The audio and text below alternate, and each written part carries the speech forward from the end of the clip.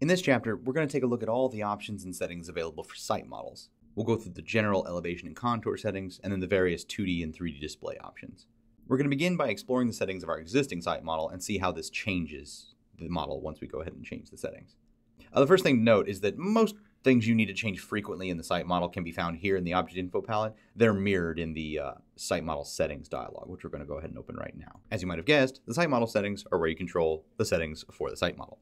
At the very top, you'll have the site model name. If you're only going to have one site model in your file, generally this is not that important. You can name it whatever you like. This is more important if you're going to be moving this from one document to another, or if you're going to have multiple site models within the same file. Up here to the right is the ability to save what's called a site model, the settings as a set. There's no point in doing that right now, and we have no defaults because I've reset this all back to default. So we have no previously saved settings. But if we liked the settings that we have here, we could go ahead and save them.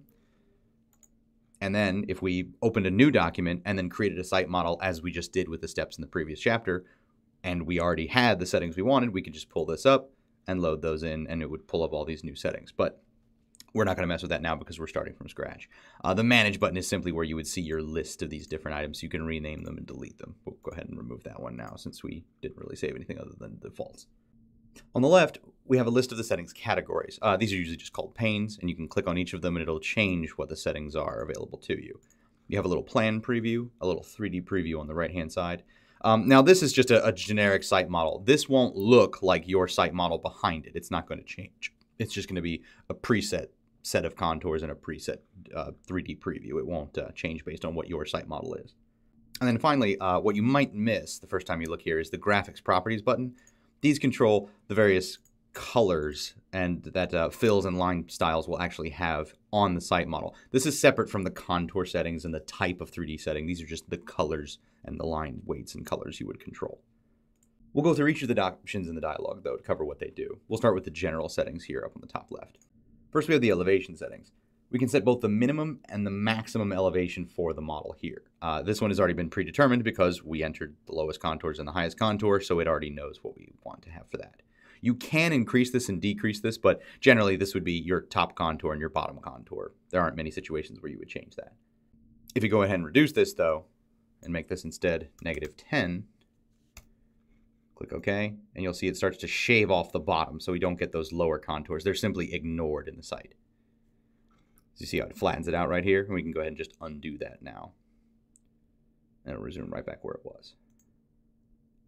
One of the main reasons you would adjust the minimum maximum elevation is for doing things like when you're doing your cut and fill calculations or when you're creating a pond or a backfill volume of some kind.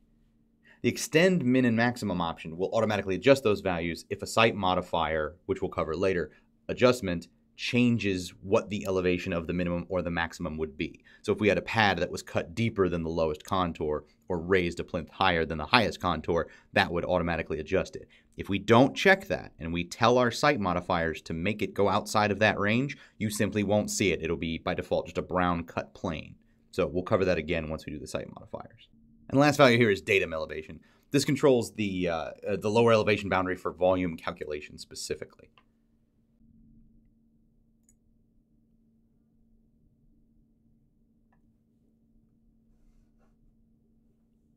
Next, we have contour settings. We can adjust the minor contour interval, major contour interval, multiplier, starting contour offset, and segmentation length. The minor contour interval is just that, the interval at which the minor contour is generated. This is usually based off of the initial source data, so I'm going to go ahead and make this match that. It's the 10 inches here.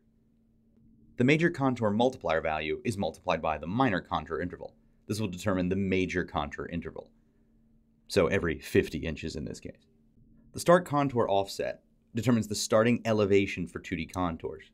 This will adjust the lowest contour elevation if you need. The final contour setting is segmentation length. Remember, we edited that earlier. This value specifies the length of straight segments that make up curved portions of contours. Since site model contours can't contain curves, any curved portion has to be segmented. A lower value will create more segments and a smoother looking curve. A higher value will create less segments but creates a rougher curve. If this value is set to 0, the segmentation is determined by the 2D conversion resolution setting found in Vectorworks Preferences. At the bottom of the General Settings pane, we have Site Modifier Use options. This controls which site modifiers will be applied to the site model. We can choose site modifiers that are on every layer, only the visible layers, site modifiers that are on the same layer exactly as the site model, or we can select a custom set of layers and pick exactly which ones we want. We won't go ahead and do that now. Since we don't have any modifiers, this will have no effect at the moment. Now we'll take a look at the 2D display options. First up, we have the display setting. But before we do that, we need to talk about this here. We need to talk about the difference between the existing and the proposed display of the site model. The existing model is generated by not only the source data, but also any site modifiers that were applied to the existing model. We're going to cover site modifiers in another chapter. However, one of the options for site modifiers is whether they're applied to an existing or proposed site. The proposed site includes the contours generated from the source data, plus any existing and proposed site modifiers. The 2D representation of the site model can be set to display the existing contours, proposed contours, or both the existing and proposed contours. You can choose what you'd like. Again, for the moment, this won't affect anything because we don't have any site modifiers. Beneath the display, we have the style. Since we're in the 2D display pane here, we have the 2D options. Each of these display types have different options. 2D contours can be drawn directly as generated or smooth for a more realistic look. So currently we have it 2D contours. This is 2D contour smooth. You'll see a slight update here. This is just trying to give you an idea of generally what it'll look like. The actual update to your site model won't take place until you click OK and the site model updates again. The next couple of options are colored elevations, so it'll actually color them so you can see it. It's just another graphical display option. This gives the color to the actual slope, so individual slopes that are particularly steep, the steeper they are, the redder the color will be. And again, the steepness here can be controlled this way. The color can be controlled here for the actual slope, going over 50%, and then anything exceeding the maximum going to red. There's a triangulated version. I don't see this one used too very commonly. I believe there are a few specific use cases of it. The colored slopes, though, can be used here as well to actually show the 2D triangles. I happen to like the smooth contour, so I'll use that one. Next, we have the border and label settings. This checkbox simply draws the site border, and that will just be a box drawn around the outside. These happen to make a rectangle here. I think on ours it made sort of a rhombus. That just draws the actual border if you don't have a crop object, which we'll also cover in a bit. This isn't a contour itself, it's simply the border in 2D. Then we have the contour label options. So we can show whether we want to show the labels. Currently, they're just being shown on the major contours, so only the ones that were every 5 set of 10 inches on our particular model will actually have the labels. We can set it to label every single contour, and we can align it so that the text is parallel to the topographical line, so the text just follows the curve around. By default, the labels will just be drawn horizontally. The last option under 2D display is for flow arrows. The arrows can be enabled or disabled using this checkbox. If you turn the option on, the steeper slopes will be drawn with longer flow arrows. This option makes it very easy to spot areas that may have high drainage flow rates. And then the last category will be 3D display. Here we have a similar display and style setting options, but the options are a little bit different. For display, we can choose no 3D display. It's not possible to choose no 2D display. And this is useful if you just need the 2D site model. It'll keep the file smaller and it won't bother regenerating it in 3D. It won't bother doing that calculation. It'll make your site model update a little quicker. So if you don't need 3D, go ahead and turn this off. It'll save you some space and time. And then similar to 2D, existing only or proposed only. Again, they won't change here for our particular instance. And of course, the cut and fill, which will be shown with 2 particular colors. And again, these options can be controlled over here. Let's see. Oh yeah, the cut volume. Cut will be in red and fill will be in blue. And this is just an example of what that would look like. Right now, we don't have any cut and fill in our particular site model. Now we'll turn this back to, we'll go ahead and just use existing only. See if we use no 3D display or if we use cut and fill, we can't edit these options down here because they won't show it at all. So we'll go ahead and we'll just pick existing only so we can modify these options. The style is what will show the main setting for how a site model will display in 3D is the 3D style. The default is the mesh. The mesh colored elevation will just go from the top, and I like this one. It tends to be a little nicer, so it looks like a snow-capped mountain every time. And again, these colors are customizable, so you can customize this gradient or give it different rings if you'd like. And that was color elevation. Then there'll be 3D mesh colored slope, so it just colors the slopes instead. All those options will have an option to show the skirt. You can go ahead and turn that off. Not every option will have that, but generally it's left on just to show where it goes down all the way to 0 in your actual document. I'll go ahead and make this a little less colorful. Yeah, and then we have to show the 3D contours. This will cause it to draw the 2D contours. They'll be projected in 3D at the contour location. That can just give you a little more fidelity in your model. Next up is mesh smoothing, which will attempt to get rid of these flat faces. It'll attempt to smooth that out so it's sort of just a hill like that. And you can change these options individually. They, of course, work independently of each other, so you can have any combination of them you like, as long as the style supports those options. And this here, the smoothing angle, the mesh smoothing, this will disable if you have mesh smoothing turned off. This is very similar to if you ever use the crease angle for the hidden line rendering modes or edges. This will determine how sharp the crease would have to be in order for the smoothing to go after it. You can set this anywhere between 0 and 180 degrees. Finally, we'll take a more detailed look at the graphic properties. And actually, before we do that, I'll go ahead and click OK. So you can see the changes made to our site model. You'll watch it update in the bottom right there, the geometry calculation. And since we didn't turn smoothing on, it shouldn't have to do very much more work than it did before. There we go. And I like the way that looks. But we can go back into the settings now, and now we'll turn our attention to the graphic properties. Now, in order to see these changes, if I were to change these colors and change how this worked, I would then have to click OK, OK, and then you would wait for the site model to update. Rather than making you wait for that to see the changes, I'm going to go ahead and phase this into a special graphic where you'll see me manipulating this here, but I'll have the contours, or have the site model update on the other side. Under the Site Model tab, we can adjust the colors and line styles of different parts of the site model to get the desired look. They're divided into a few subcategories. We'll start with the 2D contours. We have the major ones, minor, flow arrows, and then the triangles, border, and contour labels. And then down here you have the 3D versions of pretty much all of these. To edit the settings of any given one of these, go ahead and click it, and then click Edit, and that'll bring up a dialog that you can change it in. Most of these are all the same, except for the, we'll go over these now. They can be assigned to a class, so you can either say make all attributes by class, and then they'll each assign to a class similar to like you would see in the attributes palette. Or we can go in and click Edit, and we can edit these all manually and make these whatever we'd like. Now, the update will not show until you click OK to all these menus, and then the site model updates, so don't expect to see it until you're done this. For things like flow arrows, if we go to existing, there's an additional option. We have the option to change the marker itself, like we can again in the attributes palette. It'll let us change the various end markers, and we can scale that up if we need to. And again, thickness, line type, color, class works very similarly to the attributes palette, except they're individual for each of the items contained within the site model. In most cases, though, it is a good idea to assign classes to this. That'll make it easier in case you're using multiple site models. It's the same thing. You can have an active set of settings here. This is separate from the other set of settings. This sets just the graphics properties, so you can copy this and distribute it to all your different site models. And if you're using it by class, then changing that one class updates all your site models' class attributes at the same time. Makes things much easier to change after the fact. Now, the other tab in this dialog is the Site Analysis tab. This we did look at a little bit earlier, but it's very specific. It's only for when you're looking at the actual analytics on the actual site model. It doesn't affect the contours, major or minor. And that doesn't affect the surface at all. It's for the actual slope. So this one in particular is currently is only set to only color the slopes and only color them in red if they exceed the maximum category. But we don't have any categories selected, so we'll go ahead and make this 6. This will give us the most variation.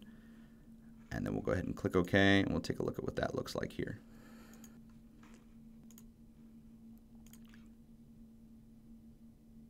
Isometric, and then we will pull down the slope. Now, you see how we changed those colors earlier? They will only appear when you're using a mode that includes those. So you can change those colored attributes, but those won't change unless you put one of the 3D or modes that actually displays them. We'll wait for that to re-update. There, and you can see the colored slopes here. This is following the same gradient that we specified in the settings here. So if we change this now, we'll go to graphic properties, we'll go back to site analysis, and instead, but what if I wanted this to be red as well? We'll go ahead and change these to red. Anything over this point would be red.